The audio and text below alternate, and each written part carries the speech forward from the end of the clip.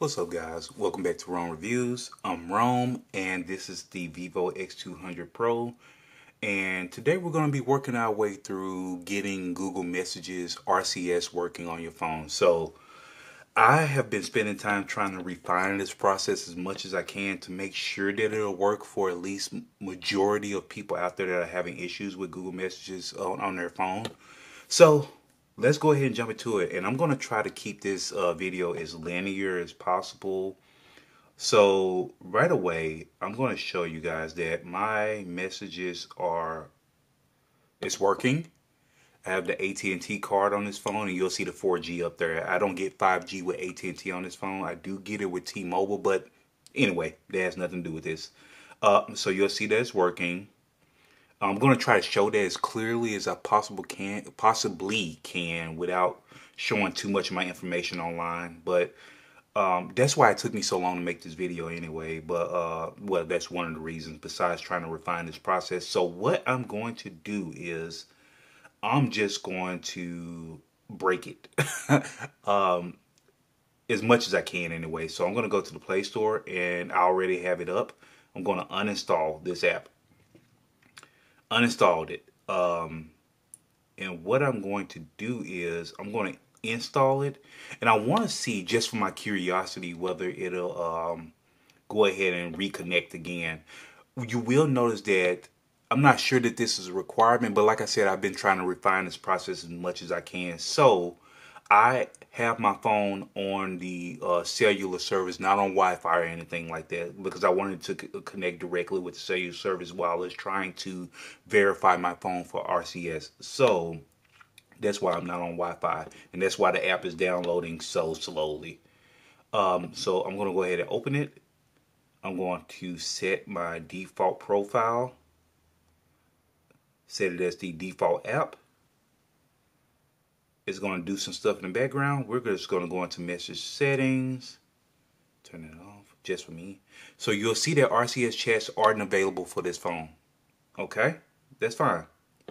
So what I'm going to do is I'm going to go into accounts.google.com, and I'm going to include these links in the description. So jump down there. I'm also going to include bookmarks or whatever they call them on here, so you can skip through the video to find a section or a step that you're at.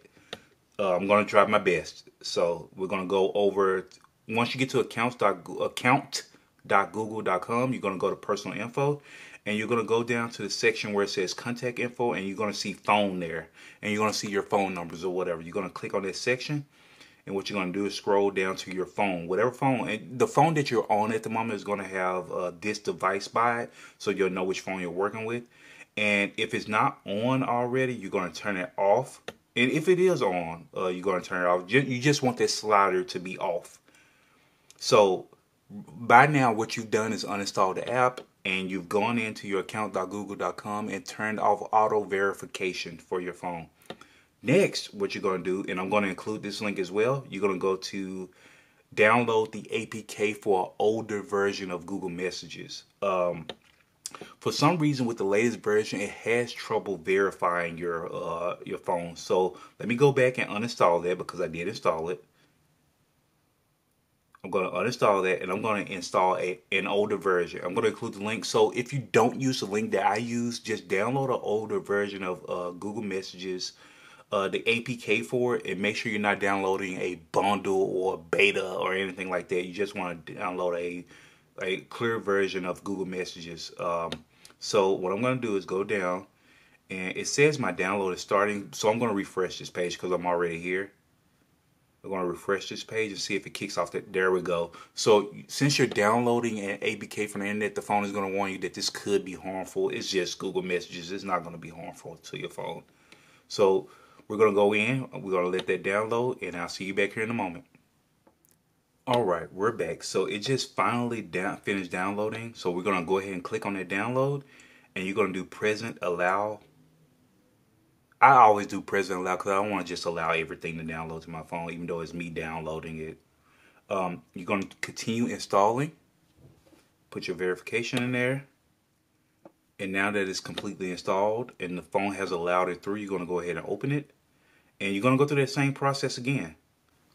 choosing your profile or whatever, verifying your profile, letting it block spam, set it as your default app. But since you downloaded this from the internet, it's going to ask you, hey, there are restrictions on this app. Do you want to remove those restrictions to allow it to do like to fully function? Basically, it lays it out there. But long story short, allow it to fully function. So I'm going to remove restrictions, and it's going to ask you for your security, your PIN or your fingerprint or whatever.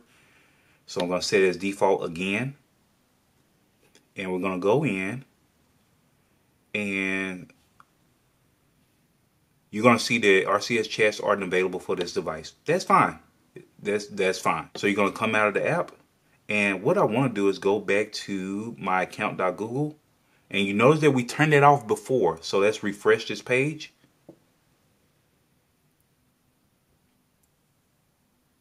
It's taking a long time for some reason. Okay, so you'll see that it's on, and it says this device. It doesn't say it's still trying to verify. It doesn't say any of that nonsense. So what we're going to do is go back into the app, and your RCS should be working, or you may have to close the app. But there it is. It says connected. So this is what I've been working on for a little while. I know we went through it quicker, so it don't seem like I did much. But yes, we got it working. So what you can do from there is, if you want the latest features or anything that may be missing or any refinements, you can go back to the Play Store, and you'll see that it now says update. And you can just update it. It's already connected, so you don't have to worry about it disconnecting again or anything like that. No weirdness. So we are good to go now. I think this will work for majority of people out there. I cannot say 100% because somebody's going to come back to me and say it didn't work for me. And I don't know how to fix that, but I try to refine this process as much as possible. So I really, really hope this helps you guys out there. All right. Appreciate you tuning in, and I will catch you in the next one. Later.